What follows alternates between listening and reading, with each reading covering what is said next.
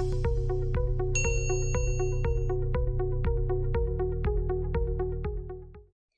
guys, welcome back to another session by Simplilearn.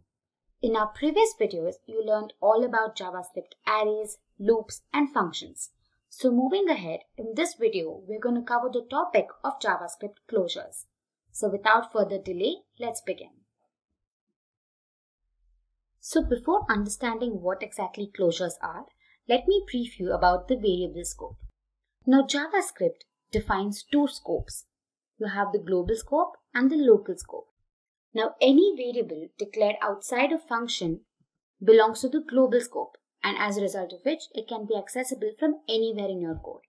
These variables are nothing but the global variables. And local variables are those variables which are declared within a function, and as a result of which these variables can only be accessed within the function or maybe its nested functions. So to give you a brief example, consider this piece of code. Here, the variable a is defined outside the function, and as a result, it is a global variable. And the variable b is declared within the function, that is function name. And only this particular function can access this variable. Alright, so let's go to our editor, that is VS Code. And here, I'll help you understand this better with an example. So here, I've created a file called closures.html within a folder called demo_closures, and now in my code I've written the initial code, and now let me say script. Now I'll create a variable, say let x be say 10.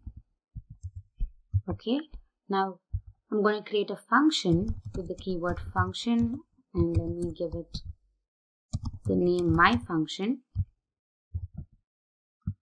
within which I define another variable, say b, which is equal to 20.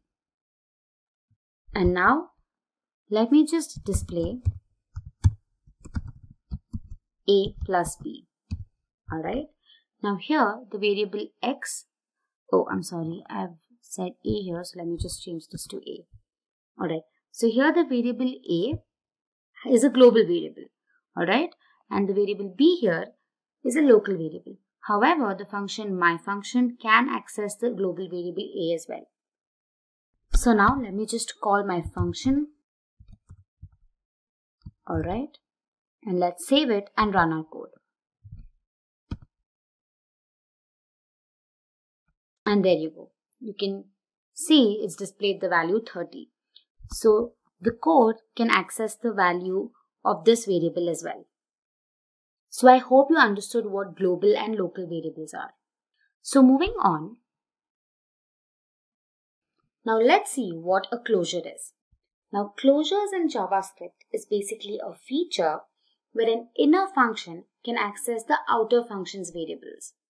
Alright? So basically a closure has three scope chains. So every function has a set of variables that it can access. So all the references to these variables are stored in a stack, and this is called the scope chain. So a closure has three scope chains. So it has scope chain of its own, that is the variables defined within its own function body. It also can access the variables of the outer functions, and finally it has access to all the global variables.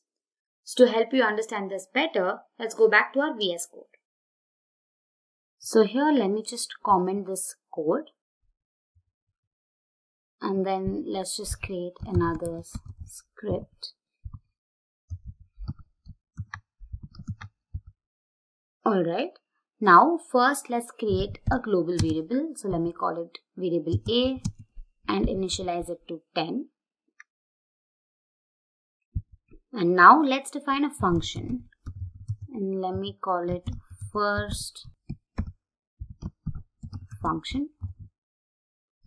Alright, within which I'm going to define a variable b.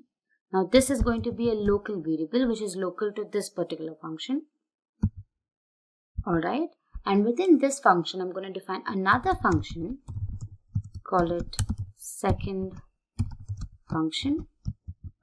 And now I'm going to define a variable c, which is basically the sum of a and b. Alright, I say A plus B, and this function returns the value of C. So I say return C.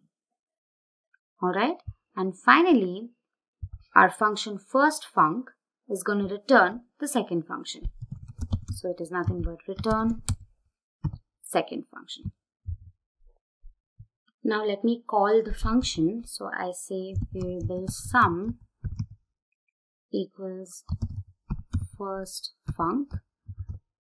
So if you have any doubts regarding functions, I highly suggest you go through our previous video on JavaScript functions.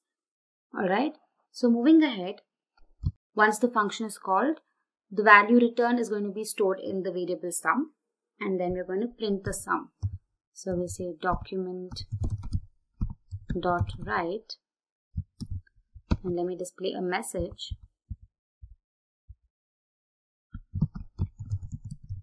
The sum is, and let me just break it. Alright. Let me save this and then execute it. Let's go back to our browser and just refresh the page. It says the sum is 30. Now we can also go back and make changes here. Suppose I want to add a value. I can just say 20 plus A plus B. So let me save this, and here it says 50. So basically, the function second func can access the value of B and A. So this is what Closure is. So it has access to its own variables, the variables of its outer function, and the global variables. I hope this was clear. So I hope you understood the concept of closures. It's a very simple topic. And with that, we come to the end of this session. If you have any doubts or queries, let us know in the comment section below. If you found the video helpful, then make sure to give it a thumbs up. Also, subscribe to our channel and hit the bell icon to never miss an update. We're going to be back with more videos on JavaScript. Until then, keep learning and stay tuned to Simplilearn.